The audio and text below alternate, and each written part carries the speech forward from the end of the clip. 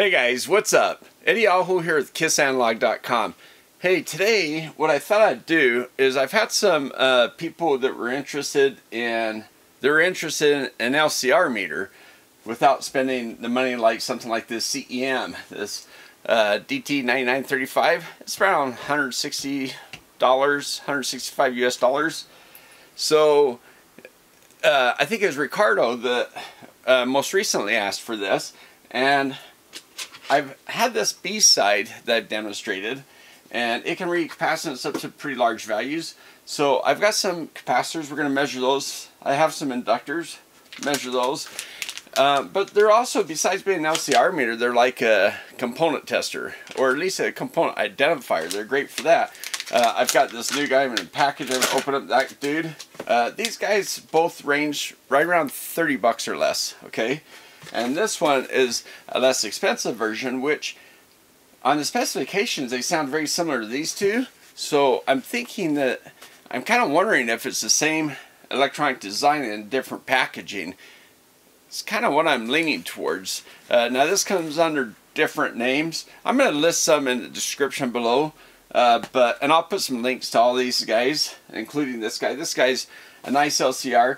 This guy, one advantage it has, which I don't think these things do, is you can change the frequency of the test for capacitance, because capacitance and inductance changes over frequency. And also ESR. This guy, and I think these guys also give ESR. So we're going to look at that, and we're going to look at the, accuracy. We're going to compare it to this dude. And we're going to try this one in its different frequencies. I think there's 4 or 5 frequency ranges we can go on this. So we'll kind of see which frequencies these things use. I put a scope on this guy back when I tested it, and I didn't see like a frequency and oscillator that, put a frequency on there and then did some kind of impedance check. It looked to me more like a step function. So pretty fast rise time. And I think what it does is it does that and then looks at the equation for rise time. I think that's how it's doing it. And anyway, I have this Kuman, or Kuman. It's another name for this guy. And this guy, I'll bring it or show it to you, but it comes in a little kit. So we'll open both these two guys up. I bought these guys. They've been kind of sitting around waiting for me to catch up for some of the other videos because I'm trying to catch up. Okay, so let's just get these guys, because I wanted to start using these things on the bench to to test some things, and so I gotta open them up and build them. This one needs to be built up. And by the way, I didn't mention the price, I don't think. This one's under $15. You can find this under 15 bucks, okay? And I don't think it matters what name it comes under. I was trying to find one that was already built up in the case, so I didn't have to do it. But anyway, I'll show how it comes. And I think the last one of these I built, they go together pretty quick. So let's just do it, all right? Hey, and by the way, if you haven't subscribed yet, please do so. It looks like most of my viewers are not subscribers, so let's subscribe, okay, guys? Give it a thumbs up. That helps the video a lot, supports the channel. Appreciate it, guys. And give me your comments, ideas, and suggestions, okay? And I'll try to follow up and do some of those. I've got a list of some other folks have mentioned, and I've got some eval cards up here and over here. And I've got this power supply with an audio amplifier that I'm going to work on that. I think I'm going to do that in the next video after these review videos I'm doing right now. Okay? Alright. Hey, thanks, guys. Alright, guys. So, let's open up this little guy here, the DROK tester.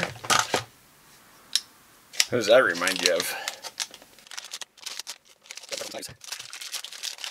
Alright. This guy needs a battery.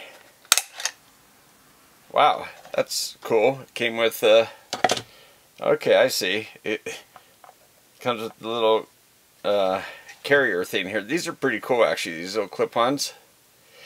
I remember back in school using those for EPROMs. Okay, let me put a battery in this, and then let's check out this one. This one is going to take a little bit of assembly. Okay, so it came with this, it comes with a screwdriver. So, yeah, just some screws and standoffs, some plastic. Make our own little plastic box. And it comes with this little brown protective cover over the plastic. It just peels off once you get ready to use it. So yeah, these are the sides. Kind of see how it goes, right? And then we'll put the board in there and screw it together. And I'll be right back. Alright, so there's the back side of the board. There's the oscillator. Here's the control chip. Little transistor it looks like here. And a few more smaller transistors across here. Some tape holding the display on to the back. Here's a little test thing for surface mount. Here's a clip-on. I think they call these ZIF connectors. And then our test button. And yeah, very similar design to the ones below. The ZIF socket here. Line that up. Okay, that's interesting. When I line this, try to attempt to line this guy up, I don't see the little connector rows coming exactly in the right spot. So I think what I have to do is line one of them up and then kind of pull and bend all those pins towards the other side like that. There we go. Alright. Alright, so here's our testers. Now this little guy that I put together, you know, it's all clear plastic, kind of cool look. But the thing is I tried to see if I put it together correctly, and it looked like that was the only way it went together. But that surface mount pad area down there, I don't know how I'm going to get to that little surface mount part. Like this right here is right here on the surface, easy to get to. Alright guys, so I've got this test lead set up here to this cap, and it says it's a 330 nanofarad. So let's go ahead and check it out with the first meter. Battery checks out okay. 323.6 with 2.6 ESR. Okay, so now I've put the cap in here and I straddled it across from pins 1 to pin 2, and well, whatever, from first column to second column. Okay. So this one has 331 nanofarads with 7.9 ohms. Okay, so straddling the different columns here with this one. Let's test it. Version 2.4, by the way. Okay, 337.3 and 0.6. Okay, so I'm using the test leads on the CEM. Whoops, let's get those clipped on well. Alright, I have those clipped on. I'm not using the little guys down here, the little things where the slots, because this positive slot, they're kind of separated. They didn't come back together, so that's kind of a bummer that the spring tension didn't put this back. But let's go ahead and turn this on. Okay, 337.2. That's a D. So that's the dissipation factor. Let's go, and this is 1 kilohertz, by the way. 337. That's how it automatically came up. Let's go to the ESR. And 1.3 ohms. Okay, this is a 47 nanofarad cap. Let's see what it says. Okay, 4503. That looks pretty darn close. Okay, and this is coming up 45.01. I did it a second time. So, but you know, it's no ESR. So I think this is a really low frequent ESR on this cap. So it's interesting that it doesn't offer anything. Okay, so let's see what this little guy does. The little DROK.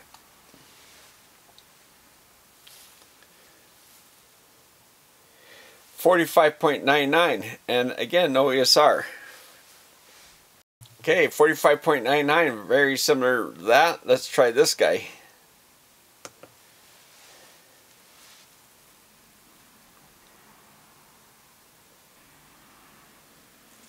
Okay, 46.86. Again, no ESR. Okay, back to this guy, the CEM. Let's see what it says. Powered up and do its automatic thing. Okay, 47.08. So they all seem to be coming up really low ESR.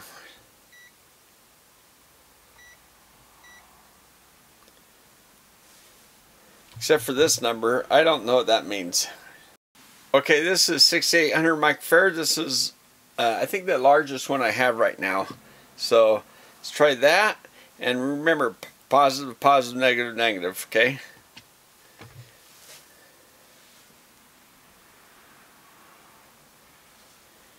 Seems like it's taking a moment long. Oh, it's pretty fast, 6693, and look at that. I believe that. Alright, so on these two, there's no polarity, so I think the way they do it, it doesn't really matter. So let me try to get this poked in here.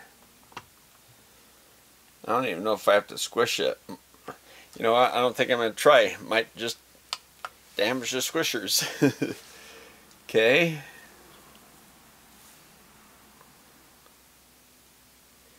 Wow, 6557, pretty darn close. And 0.19, that's also close. Alright, and I discharge this. It's very important, especially with the big caps, to make sure you discharge.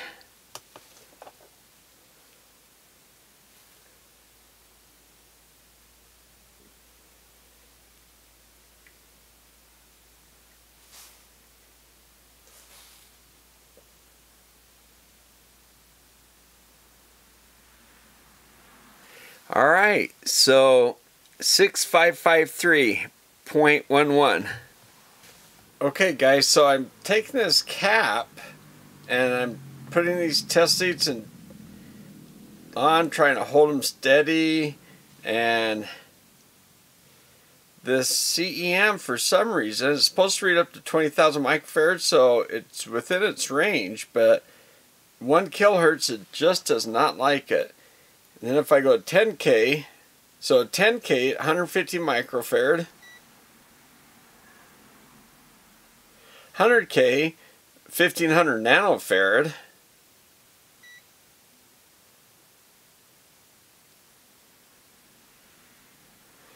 and 100 hertz, 6.5 millifarads. That's as close as it gets.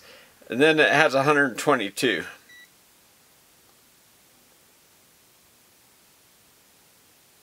Okay, 126.5, but check it out, 1K, whoops. But check out 1K,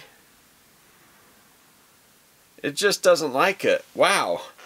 Okay, we're going to try a bigger cap to see what the heck is going on. But this, so far, those other meters are doing a better job than this guy. Alright guys, so what I have here is each one of these caps is 10,000 microfarads, okay?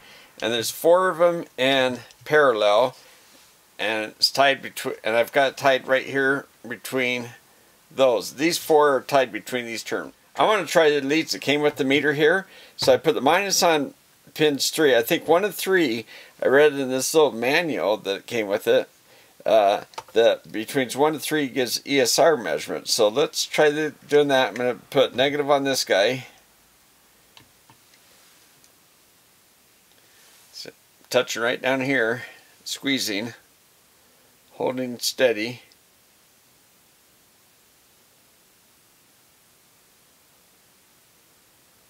That's taking a little while. Okay, 27.3.16. Okay, I'm going to write that down. Okay, so for this one, I kind of stuck these leads in the opposite. I put them here, and I put some alligator clips on and clip on down here. I'm holding them steady. This is the first time I've done the test. Maybe there's no contact, or it's just taking a while. Okay, 26.79. That's interesting. And 0.41 ohm.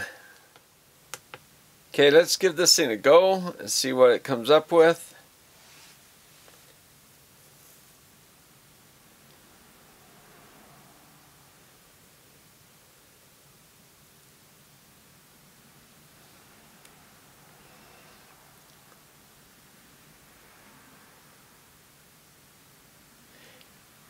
It seems like it takes a while longer with these big caps. Okay, there we go. 26.65.19. One thing I think that it might be measuring off here, let me remove these, is there is a bleeder resistor on these banks, and I'm wondering if this is throwing off the settings. So this is kind of an end circuit test, so you have to expect maybe some inaccuracies when you're doing it in circuit because of things like that. Okay, let's try this big old inductor. There's a part number. Let's try this out. I'm going to hold this down and push this button. Shoot. Okay, 0.01 millihenry and 0.2 ohms. So I'm holding the alligator clips down on this just so they don't pop off, and got the probe in here. Got it squeezed down. So let's go ahead and hit the button.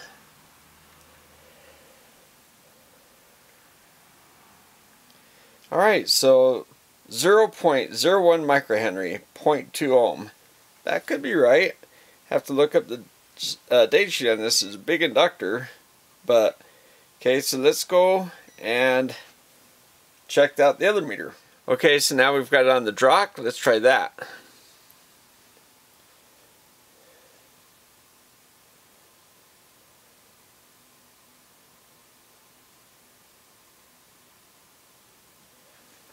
Okay, 0.1 and 0.2. That's about the same. Okay guys, I'm just going to have to hold this one and let's power it on and try it out.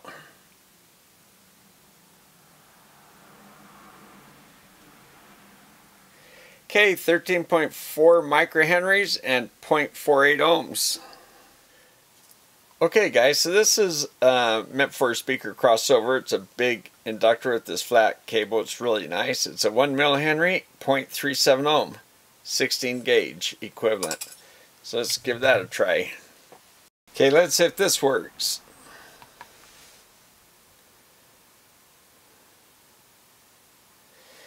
Okay, 0.91 and 0.5 ohm. Okay, let's try out this guy.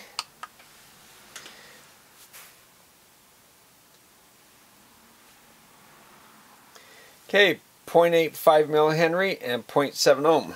Try the DROK out.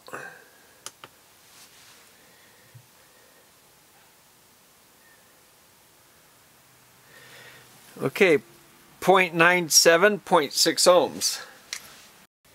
Okay, so for some part identifiers.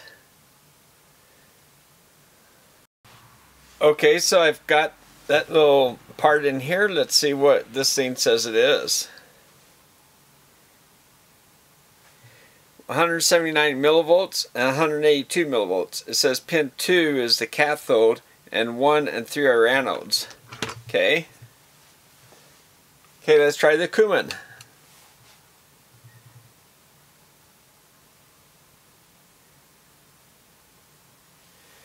Same thing, pin 2, so degrees, 177 and 179. Alright, now for the DROK. So I've put these in the same orientation, pin 1, 2, and 3.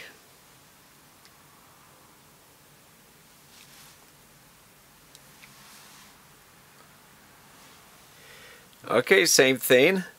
176 and 179. Alright, now we have this little guy. Let's see what it is.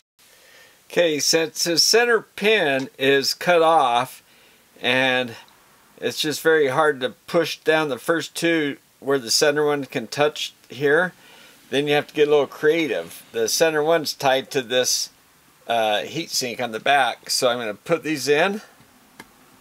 I'm going to touch this pin 2 on the heat sink and try that. Okay, there we go. So there, it's a N MOSFET, and it's pin 1 is gate, 2 is drain, and 3 is source.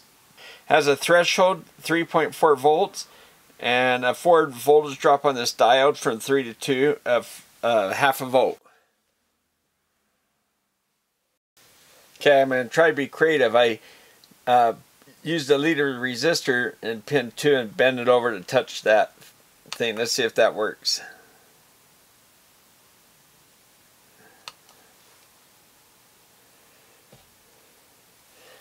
Okay, and I have to hold it. So there we go. 3.4, 10 nano, gate drain source. Looks like the same information.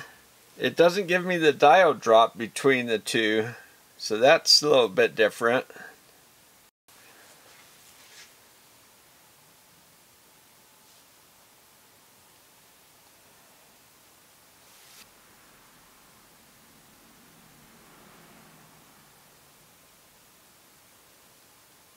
Okay, let's try it in this guy. Okay, 211 and 723. So a little higher gain. It's probably got a little different test current, and it's saying emitter base collector, so it agrees there. Okay, let's try this guy. By the way, I just want to point out this thing, the way it's labeled: 1, 2, 3, 3, 1, 2, 3. Then on the top side it's 1, 2, 3, 3, 1, 2, 3. So that's the way the pin numbers are labeled. So you got to be careful, because if you put it in a 1 and have 2 leads in 3 and 3, then obviously you're going to get wrong readings, which I've done.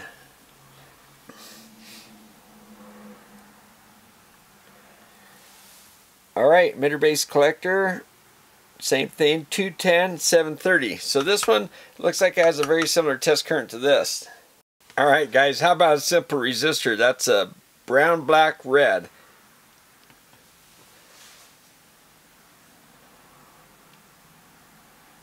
There we go. Pretty close to 1K. 995.5. Okay, now for this one.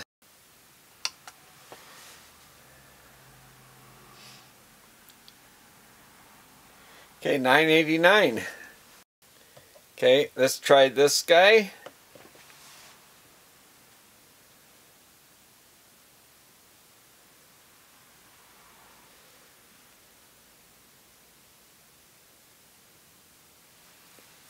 And what's that? 995.9.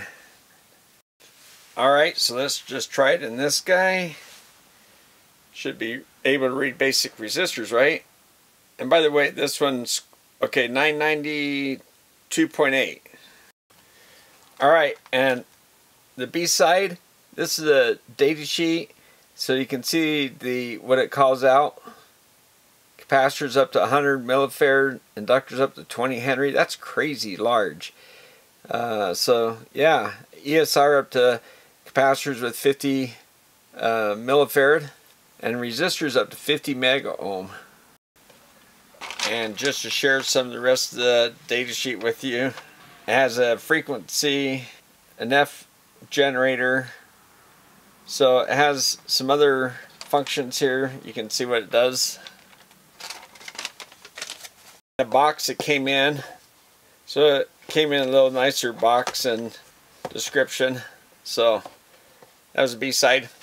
Okay, and then the CEM.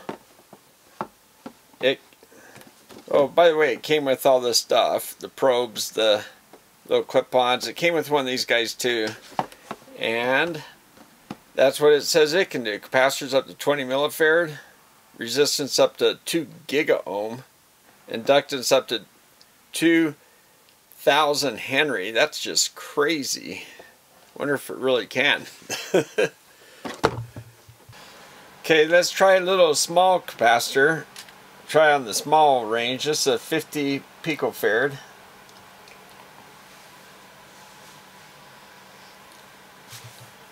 Okay, 79 picofarad there. Let's just try this quick.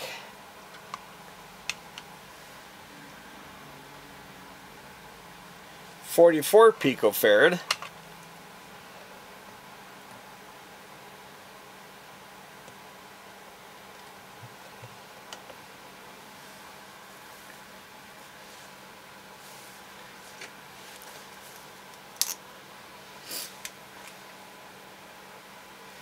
And 46. Well, those guys seem to like to agree.